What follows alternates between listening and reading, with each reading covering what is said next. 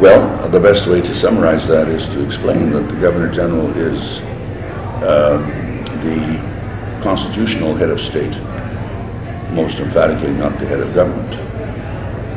Equally emphatically, the Prime Minister is head of government and most emphatically not the head of state. And since the function of head of government, head of state is bifurcated, it sort of is logical to conclude that all matters ceremonial, formal, are carried out by the Governor General.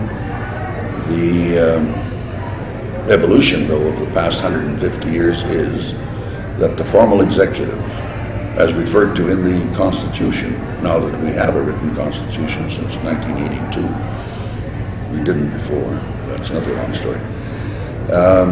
The function of the Governor General is, as the formal executive, to act on the advice of the democratically elected head of government.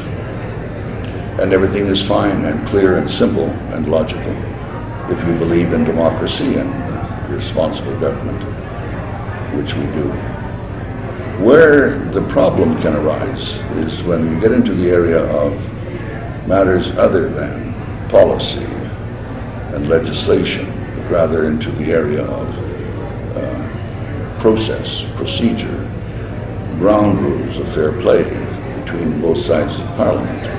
There's where the Governor General has to occasionally make decisions that are not based on advice, but rather based on, quote, suggestion from the Prime Minister and based on his own, Governor General's own, his or her own judgment and conscience.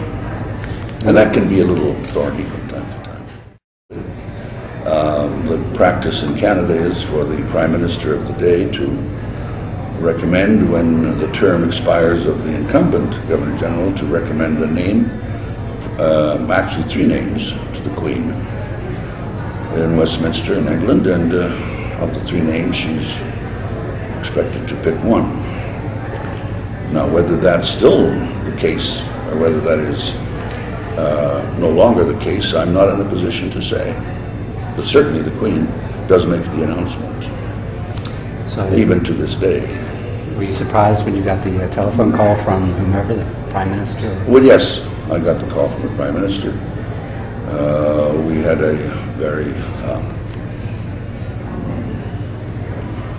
late lunch together. I jumped on a plane and had lunch with Prime Minister Trudeau, and just to see if there were some totally different ideas or concepts about the office and the role and function of the office of Governor General. There wasn't, so it was a relatively easy decision.